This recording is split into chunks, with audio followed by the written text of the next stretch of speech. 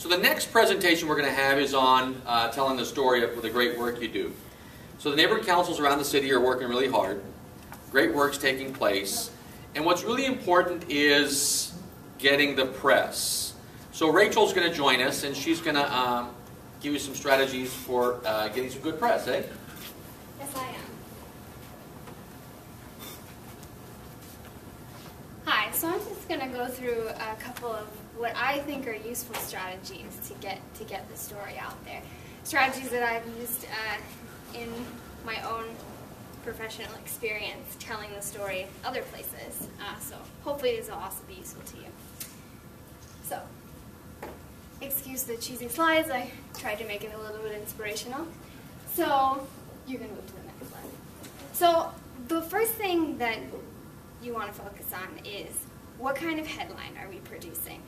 And this isn't going to go on the cover of the LA Times, but still, it helps you to formulate whatever you're writing about. What's your piece of news?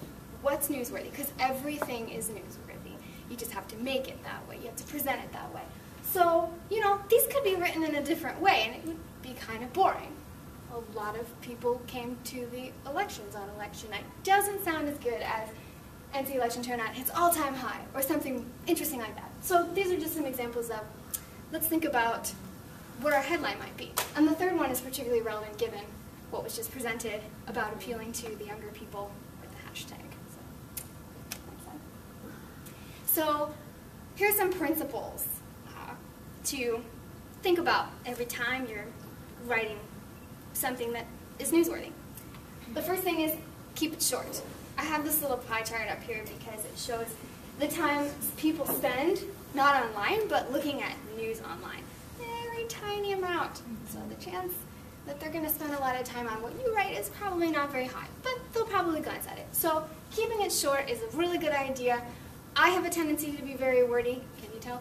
And, you know, it just helps to be more succinct because that's how you get people's attention and get the message across. Keep it fresh. What does that mean? It means when something happens, it's newsworthy, and it's newsworthy for a particular window of time, and then it's not newsworthy anymore. So you want to anticipate the event, put out a press release right before it happens. If you know something is going to happen that you think is going to be newsworthy, write it up ahead of time and then fill in the blanks afterwards, and make sure that you get it out as soon as possible to whatever channels you're trying to get it out to. Keep it focused. I have Mr. Rogers here because there's a reason. I like Mr. Rogers, but also because if you remember when he would go into his make-believe land, King Friday, you know, these are elements of the story, storytelling. So remember in a story, you know, there's your hero, there's your villain, there's your conflict, and there's your resolution. Well, obviously you're not penning the next children's story here, but it's a similar thing, you know, what is overcome, or what is achieved, what is accomplished. There has to be some kind of a conflict, otherwise you wouldn't be writing this. So just keeping that in mind, that these are the elements of something that's newsworthy. And then keep it real. What does that mean? Well, a picture tells 1,000 words, right? So if you see something like this, well, this was some pretty nice turnout. We didn't have to write that there was nice turnout because you can see that there's nice turnout. And you can also see that there's a nice interaction happening here with the Department of Neighborhood Empowerment and some folks there, and they're having a good time, and that says a lot more than anything you could write. So pictures are really important. That's why we're sharking around here, taking 8,000 photos of each other while we present. And keep a connection. So I use the LA Times, but of course neighborhood papers, online papers, blogs, everybody's writing something now on the internet. Everybody has something to share. Everybody needs content, and it's easy to get content posted in general. So not only timeliness, but also that connection is very important. Having somebody to send it to and say, hey, have a look at this. You think you might want to share this online? Editors, these people are important to have in place before you have your newsworthy events to write about. And then finally take action. And the reason why the background here is a screenshot of our page is that it's not just any page, it's a newsletter. So of course, a really easy first step, or every time you have something newsworthy, you should share it with us so that all the other councils can see it, so we can see it, anybody on the page can see it, because it's important to take stock of what's been done and what's been accomplished, even if it's really small things. So some people are getting the newspaper. Hopefully, everybody's getting the newsletter now, and we want you to share your stories on the newsletter. And finally, thank you. Don't forget to proofread. You get it. And on that note, there happens to be an error, a typo, in your menu. So if you read closely, you can find it and see, not just that one, that's a bonus. There's another one in here.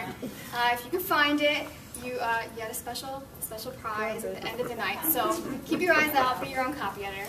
And that's it. That's his. Great, excellent. So if that's a strategy you'd like to work on, Rachel will be working with you on press releases, setting up a template for your neighborhood council so that you can make contacts. You probably know your local press or not, but we'll help you with some press contacts if that's what you'd like to work on.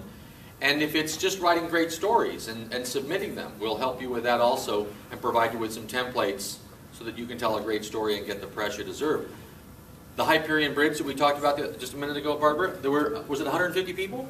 Oh, easily, maybe more. Right. So, I mean, that's a big story. So who told that story? It was local press that had it first thing in the morning.